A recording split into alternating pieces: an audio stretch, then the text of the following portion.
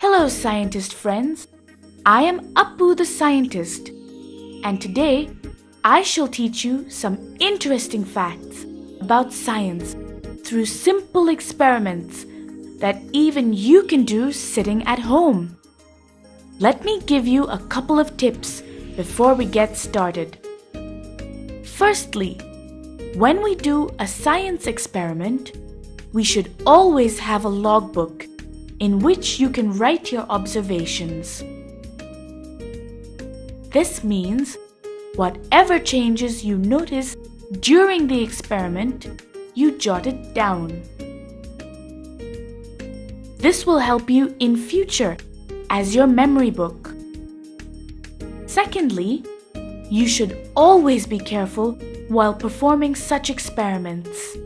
And if you feel something cannot be handled by you, feel free to take the help of your parents.